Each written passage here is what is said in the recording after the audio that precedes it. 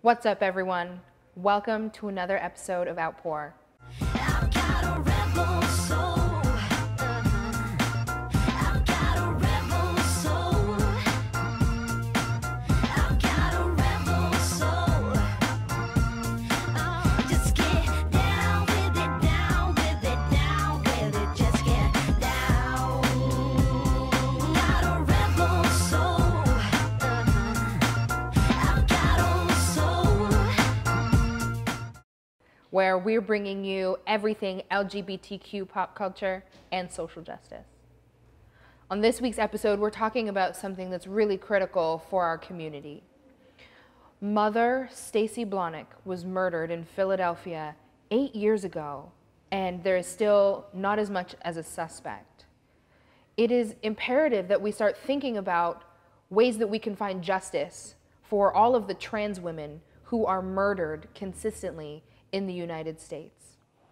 I mean, being in that room, for example, with China, and she's talking about how Stacey and her would come to Philly together as teenagers and how they basically were reborn again through their transition because they literally transitioned together. So it was like a second birth.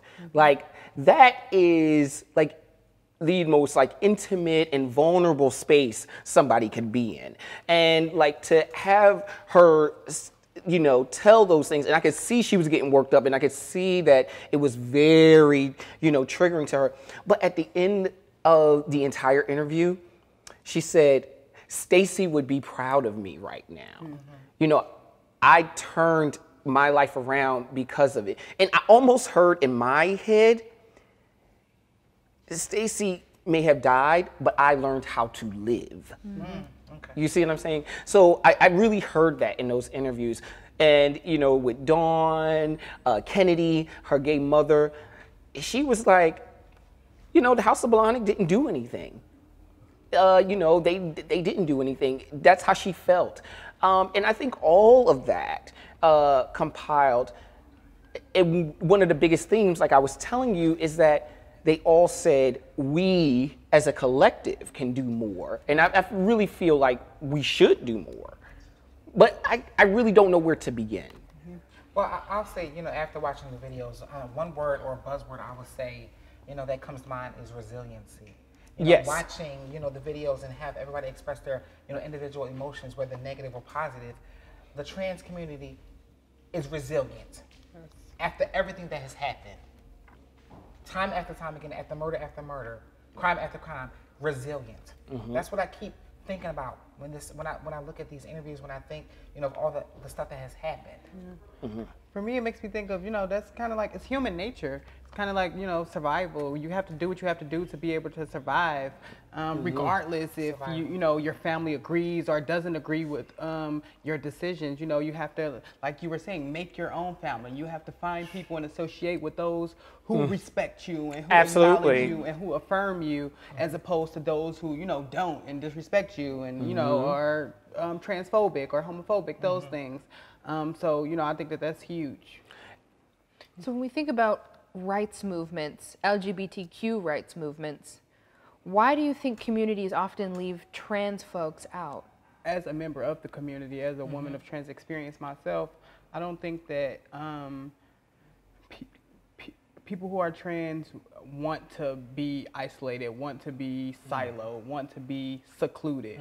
I think that people who are trans want to be included, but at the same time, they want to be understood and just accepted for who we are. It's not about, you know, you don't even necessarily have to understand all of who I am. Just accept me for who I am and who I'm telling you I am.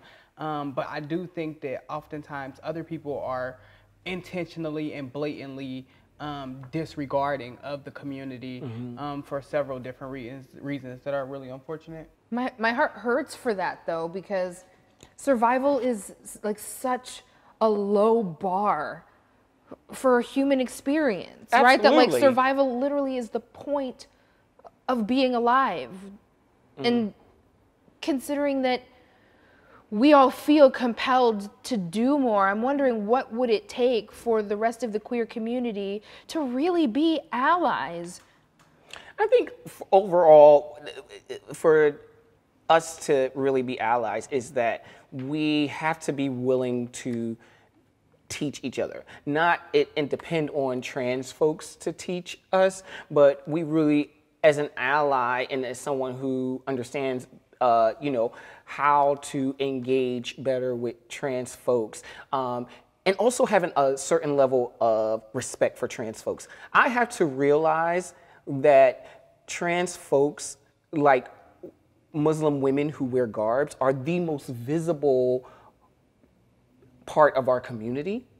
They are really the most visible. They are on the front lines. That is what They can be. they can be. Right? Lots of So people- because we get all lumped in together, we have to do better with understanding that that trans folks are on the front line, and that we have to do whatever we can as allies to protect and better understand their oppression that they commit. Let me say this. So we're talking about allies, and I'm not speaking for every trans individual, but you have some individuals in the trans community who disassociate themselves from the rest of the LGBT community. But do you also have How can you straight be an folks, gay folks who do that? Yeah, but how can you be a real life ally when you have somebody who does not even want to be associated? Or is this like an individual who is a part of or who identifies Yes, as trans? yes. Okay, so do we think that there may be some internalized transphobia that they have? Yeah, It's right, within exactly. themselves? Everybody, that's why I said not everybody I've come in contact with, but I have a couple close friends who like, oh no, that's not me. I think for me, this is where it real. starts, right? So I had a date, I always keep one. I had a date come over to my house. Okay. He was watching a video with Kaya from that T.S. Madison Queens of Court stuff. And in that moment, he's watching the video, and I'm hearing all this transphobia remarks. I'm hearing it constantly. And I was like, turn that shit off in my house. It starts there.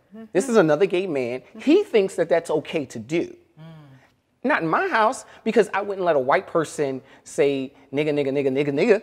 Okay. You're not gonna be having no, first of all, you're not gonna have no cisgender woman call, then, disrespecting, and I can hear it. And he, in that moment, didn't get it. In that moment, he didn't get it. But when I explained to him, I said, do you know that, because she was talking about T.S. Madison, I said, do you know T.S. Madison, somebody like T.S. Madison is the reason why some of these other trans folks are not maybe getting beat up in Atlanta? Or she's older than all of us. That's a 40-something-year-old trans woman. You think she ain't, you have to look, she is visible to the community, and you can't negate that. So I hear you saying it's my responsibility. Yes. It's your responsibility. It's yours and yours. As a collective part of Yes, each. absolutely. Okay. And I think that it is. I think exactly what you're speaking about is allies, our allies, my allies, people who say that they support the trans community actually showing up when people who are trans are not around, showing up at times when it actually matters. Come on Just now. like how you're talking about, when people are having conversations and maybe saying things that are negative about people who are trans, or rather that may be people being misgendered, people. There are so many different things and ways that people who are our allies can actually show up for I us. think another portion of being an ally is reducing the stigma that's associated with people in the trans community or the LGBT community. You have individuals who are trans, and you have people who do drag. People associate the two all the time. Yes, but It's about people being educated. They have to be educated. Also, there is a lot of stigma with the trans community. So let me just give you an example. I had a coworker. She's pregnant. She was pregnant. Well, she is pregnant, and she was like, "Oh, I hope I get a girl. Hope I get a girl." And I said, "Honey, if it's a boy, I said, let's hope he's trans. Let's hope he trans, and then you still have your girl. You'll still have your girl." I don't know how I feel about And that. wait a minute. And she said, and she got really upset. And she said, "Well, why would you say that?" And I said, "Well, why wouldn't I?" I said, "What's wrong with having a trans girl?"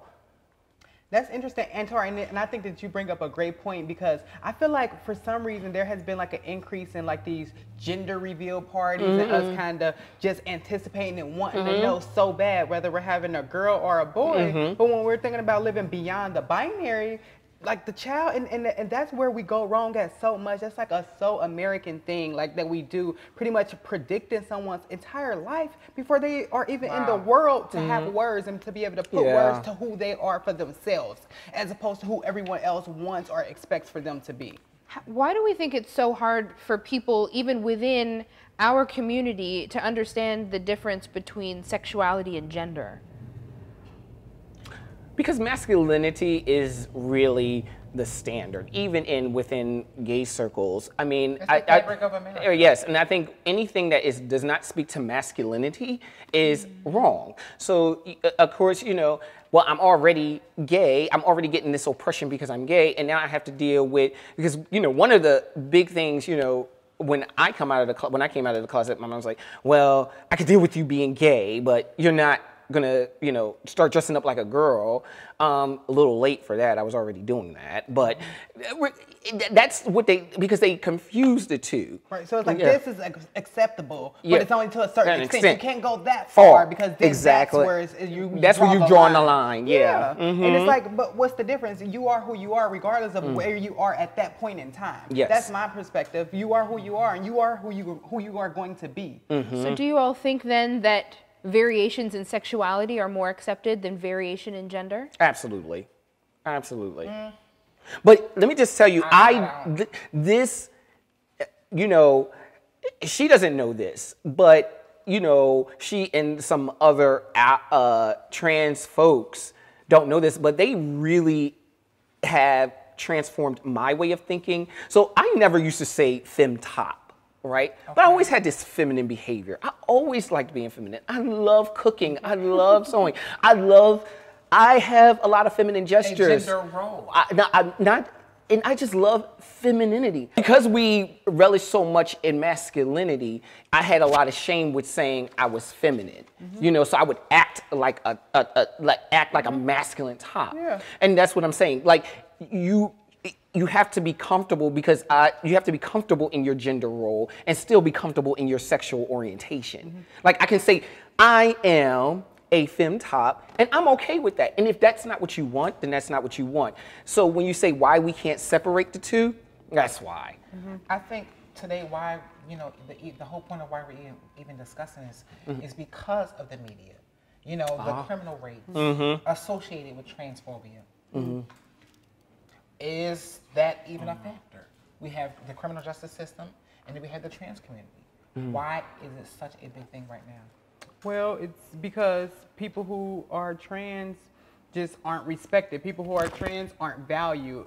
People who are trans, our lives really aren't valued by our society, especially when we are taking the blame and for murders. When people who are trans are killed, and you're questioning and wondering, and the first question you ask is, did they know that they were trans, or did they tell them they were trans, or did this happen when they found out? Or when you start asking those type of questions, then you're blaming and putting the accountability on the person who is the victim. As if being trans is justification for murder. Exactly. But over 50% of all hate crimes in the LGBTQ communities are committed against trans folks. So these are people whose lives are at risk, even beyond murder. When we think of stats like rape, right, that over 2/3 of trans folks are at risk of being sexually assaulted and will be in their lifetime. But most of the time there is no justice, and we have a system in place for a specific reason. When you have these murders, where is the justice associated with it? Well, I think, and this is where the intersectionality comes in, so we're Black, so we're already low on the totem pole. Then you bring in the gay or queer and trans Black folks. trans women are on the lowest of the low. Like that's and literally it the is, bottom. it is just does not. I mean, bottom. I have heard, we are called, misdemeanor murders. I've heard cops refer to Black LGBT folks as misdemeanor murders. And especially with the police, it seems like there's just no respect. The respect is not there. They don't respect our identities. They don't respect our bodies. And especially when you think about trans people, once they get institutionalized and are incarcerated, then we don't want to get to how people are put into the wrong prisons and with the wrong populations and are withheld from taking medications and different things like that are pretty much are going to negatively affect them. So there's just so many different implications of people just not respecting another human being. Yeah. What would we want non-trans folks to know about the trans community? I think one of the things I would like a lot of people who do not understand the trans community to really get that toxic narrative of that the trans person is obligated to tell you. And the reason why I say this is because all the black gay men who are such a big advocate of not disclosing their status, yes, and I'm talking to you, those who they're advocates, don't tell your status, don't tell you. Those are some of the same black gay men who will then say, well, she was lying. You see what I'm saying? So stop telling yourself that narrative. That's what I would tell them. I would say that trans individuals are multidimensional. No, I'm not just a sex worker. No, I'm not just a homeless individual. I think we need to know that these are individuals just like you and me. Yes. We have jobs and damn good jobs. Okay. You know, a lot of people look at, individuals in the trans community, they just trying to pay their bills. They doing sex work because they got to, or they homeless because they ain't got nowhere to go. No, the community is multidimensional. Yeah. And that is exactly what you were saying. I would just want people to know and to get the fact that people who are trans are just that they're people first. So these are people, these are individuals, these are whole lives, whole human beings with all the same passions, needs, wants that the next person would have. So what's so different about this individual? So that's definitely one thing I would want people to know. And I think I would want people to know that sex and gender are different. They can be related, but sex is about who you, or your orientation is about who you are attracted to, who you love, who you lust after, and your gender is how you see yourself in your mind and in your presentation, existing somewhere on this spectrum of masculinity to femininity. Yes. And those are very different pieces. Yes, absolutely. I want to talk about the Trans Lives Matter movement, hashtag Trans Lives Matter.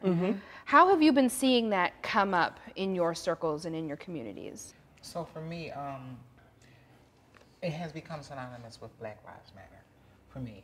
And every time I see a hashtag with Trans Lives Matter, it's always back to a murder. Exactly. Always back to a murder.